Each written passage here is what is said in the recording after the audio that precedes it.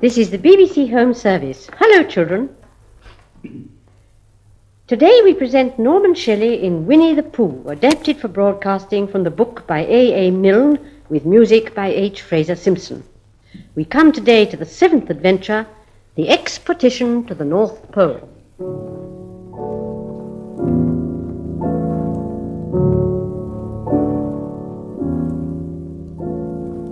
Sweet to be a cloud floating in the blue. It makes him very proud to be a little cloud.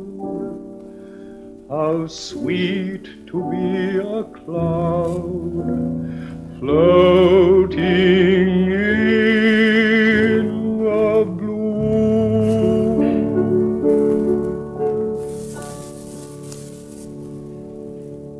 One fine day, Pooh had stumped up to the top of the forest to see if his friend Christopher Robin was interested in bears at all. At breakfast that morning, a simple meal of marmalade spread lightly over a honeycomb or two, he had suddenly thought of a new song.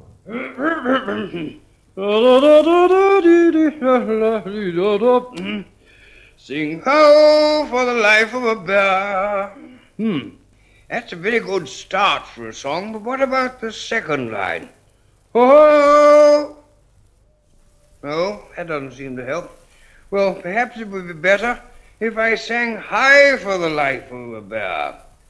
High for the life of a bear. No, that's no better. Oh, very well then, I shall sing that first line twice, and perhaps if I sing it very quickly, I shall find myself singing the third and fourth lines before I have time to think of them, and that'll be a good song. Now then.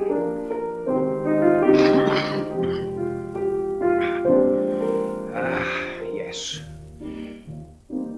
Sing ho for the life of a bear. Sing ho for the life of a bear.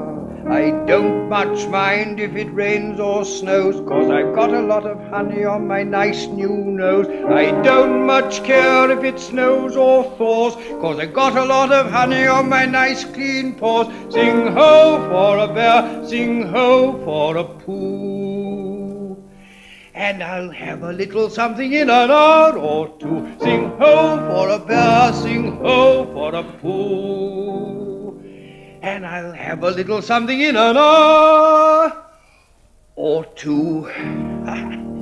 Yes.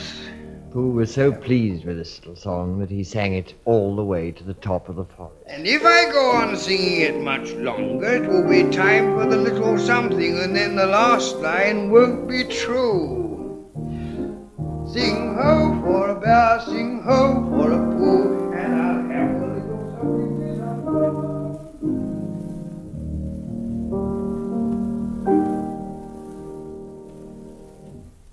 Christopher Robin was sitting outside his door, putting on his big boots. As soon as he saw the big boots, Pooh knew that an adventure was going to happen, and he brushed the honey off his nose with the back of his paw and spruced himself up as well as he could so as to look ready for anything. Oh, good morning, Christopher Robin. Hello, Pooh Bear. I can't get this boot on. Oh, that's bad. Do you think you could be very kind and lean against me? Because I keep pulling so hard that I fall over backwards. Oh, all right, I'll sit down and lean on you, and then you pull. Pooh sat down, dug his feet into the ground, and pushed hard against Christopher Robin's back. And Christopher Robin pushed hard against his, and they pulled and pulled at his boot until he had got it on. And that's that. Thank you, Pooh. Oh, what do we do next, Christopher Robin? We are all going on an expedition. Going on an expedition? Oh, I don't think I've ever been on one of those. Where are we going to on this expedition? Expedition, silly old bear. It's got an X in it. Oh, of course, yes, an X, yes. We're going to discover the North Pole. Oh. What is the North Pole? The North Pole? Oh, it's just a thing you discover.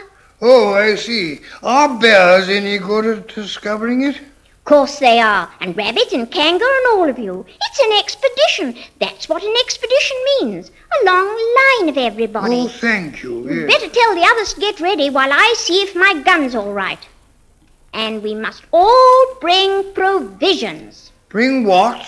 Things to eat. Oh, I thought you said provisions. I'll go and tell them. Goodbye, Pooh. Pooh stumped off, and the first person that he met was Rabbit. Hello, Rabbit, is that you? Well, let's pretend it isn't Pooh and see what happens. I've got a message for you. All right, I'll give it to him. You'll give it to him? Yes. Well, we're all going on an expotition with Christopher Robin, and we're going to discover a pole or something, or was it a mole? Well, anyhow, we're going to discover it. Oh, we are we? Yes, and we got to bring things to eat with us in case we want to eat them, you see. Now, I'm going down to Piglet's. Tell Kanga, will you? I will. Goodbye, Pooh. Goodbye. Goodbye. Goodbye. Pooh left Rabbit and hurried down to Piglet's house. The Piglet was sitting on the ground at the door of his house, blowing happily at a dandelion and wondering whether it would be this year, next year, sometime, or never. Piglet? Oh, Piglet, we're going on an expedition, all of us, with things to eat, to discover something. To discover what? Oh, just something. Nothing fierce. Well, Christopher Robin didn't say anything about fierce. He just said it had a necks. It isn't their necks I mind, it's their teeth. Oh, But if Christopher Robin's coming, I don't mind anything. good, yes. In a little while they were all ready at the top of the forest, and the expedition started. First came Christopher Robin and Rabbit, then Piglet and Pooh, then Kanga with Roo in her pocket, and Owl, then Eyore, and at the end, in a long line, all Rabbit's friends and relations. I didn't ask them, they just came. They always do. They can march at the end after Eyore. After Eyore, of course. Well, what I say is it's unsettling, Rabbit. I didn't want to come on this Expotition. what Pooh said. I only came to oblige. But here I am. If I'm the end of the expedition, what we're talking about, then let me be the end. But if every time I want to sit down for a little rest, I have to brush away half a dozen of Rabbit's smaller friends and relations first, then this isn't an expedition, whatever it is, at all. It's simply a confused noise. That's what I say. I see what Eyore means. If you ask me... I'm not asking anybody, Owl. I'm just telling everybody. We can look for the North Pole, or we can play Here We Go Gathering Nuts in May with the end part of an ant's nest. It's all the same to me. Oh, we are starting. Let's go. All right, we're going, only don't blame me. So off they all went to discover the pole. And as they walked, they chatted to each other of this and that, all except Pooh, who was making up a song. Well, this is the first verse, Piglet. First verse of what, Pooh? My song, of course. It's about our expedition to discover a pole or something. It goes like this, I think. They all went off to discover the pole, Owl and Piglet and Rabbit and all. It's a thing you discover, as I have been told, by Owl and Piglet and Rabbit and all. Eyore, Christopher, Robin and Pooh and Rabbit's relations all went to and where the pole was none of them knew. Sing hey for Owl and Rabbit and all. Do you like that, Piglet? I think it's rather nice, don't you? Yes. Sing hey for owl and rabbit and all his friends and relations, and Piglet and Pooh and Kanga and Roo and Eyore and Christopher Robin and all. Yeah. Shh, Pooh. We're just coming to a dangerous place. Oh, yeah. Shh, Piglet. Shh, Owl. Shh, Eyore. Eyore, shh, Eyore, shh. And all Rabbit's friends and relations said shh hastily to each other all down the line until it got to the last one of all. And the last and smallest friend and relation was so upset to find that the whole Expotition was saying shh to him that he buried himself head downwards in a crack in the ground and stayed there for 2 days until the danger was over, and then went home in a great hurry and lived quietly with his aunt ever afterwards. His name was Alexander Beetle.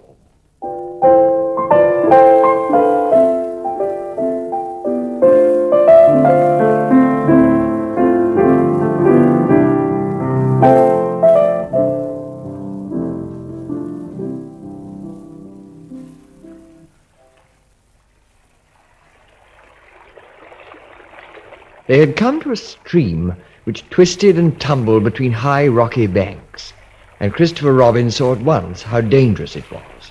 It's just the place for an ambush. What sort of bush? A gorse bush? My dear Pooh, don't you know what an ambush is? An ambush is a sort of surprise. Oh, so is a gorse bush sometimes. Oh, stupid fellow. If people jump out at you suddenly, that's an ambush. Well, a gorse bush once sprang at me very suddenly one day when I fell off a tree, and it took me 6 days to get all the prickles out of myself. Talking about gorse bushes. But I am. Gosh, You try falling out of it. They were climbing very cautiously up the stream now, going from rock to rock, and after they had gone a little way, they came to a place where the banks widened out at each side, so that on each side of the water there was a level strip of grass on which they could sit down and rest. As soon as he saw this, Christopher Robin called halt, and they all sat down and rested. Halt! Halt! Halt! Halt! Halt! Halt! I think that we ought to eat all our provisions now, so that we shan't have so much to carry. Eat all our what? All that we've brought. Oh, that's a very good idea. Have you all got something? All except me, as usual. I suppose none of you are sitting on a thistle by any chance? Well, I believe I am. Oh, yes, I was. I thought so. Thank you, Pooh. If you've quite finished with it. Well, It doesn't do them any good, you know, sitting on them. do me any good. Takes all the life out of them. Remember that another time, all of you. A little consideration, a little thought for others makes all the difference. Yes, you. As soon as he had finished his lunch, Christopher Robin whispered to Rabbit. And they walked a little way up the stream together. I didn't want the others to hear, Rabbit. Quite so, Christopher Robin. I wondered, it's only... Rabbit, I suppose you don't know, what does the North Pole look like? Oh, well, now you're asking me. I did know once, only I've sort of forgotten. Well, it's a funny thing, but I've sort of forgotten too, though I did know once. I suppose it's just a pole stuck in the ground. Oh, sure to be a pole because of calling it a pole. And if it's a pole, well, I should think it'd be sticking in the ground, wouldn't you? Because there'd be really nowhere else to stick it. Yes, that's just what I thought. Well, the only thing is, where is it sticking? That's what we're looking for. Yes. So they went back to the others. Piglet was lying on his back, sleeping peacefully. Roo was washing his face and paws in the stream, while Kanga explained to everybody proudly that this was the first time he'd ever washed his face himself. And Owl was telling Kanga an interesting anecdote full of long words like encyclopedia and rhododendron, to which Kanga was not listening.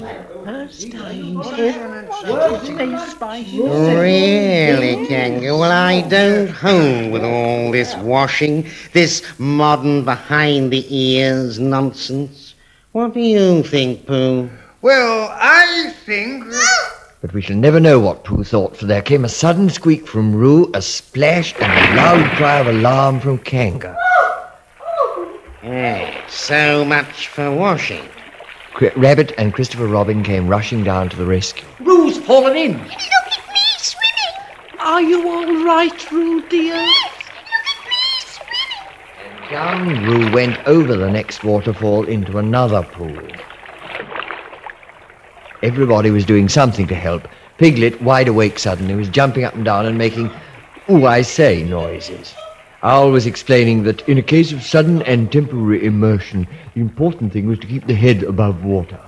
And Eyore had turned round and hung his tail over the first pool into which Roo fell, and with his back to the accident, was grumbling quietly to himself. Ridiculous, all this washing. But catch on to my tail, little Roo, and you'll be all right. Christopher Robin and Rabbit came hurrying past Eyore and were calling out to the others in front of them. All right, Roo, I'm coming. Get something across the stream. Lower down, some of you fellow. But Pooh was getting something. 2 poles below Roo, he was standing with a long pole in his paw, and Kanga came up and took one end of it, and between them they held it across the lower part of the pool, and Roo drifted up against it and climbed out. Did you see me swimming, Pooh? Did you see me swimming? Yes, I did. I thought you were That's good. called swimming, what I was doing. Rabbit, did you see what I was doing? Yes, I did. Swimming. Hello, Piglet. Hello. I say, Piglet, what do you think I was doing? Swimming. Christopher Robin, did you see me? But Christopher Robin wasn't listening. He was looking at Pooh. Pooh, where did you find that pole? Oh, I just found it. I thought it ought to be useful. I just picked it up. Pooh, the expedition is over. You have found the North Pole. Oh. Tell Roo to be quick, somebody. My tail's getting cold. Oh, Christopher, we've forgotten Eyore. I don't want to mention it, but I must mention it. I don't want to complain, but there it is. My tail's cold. You're a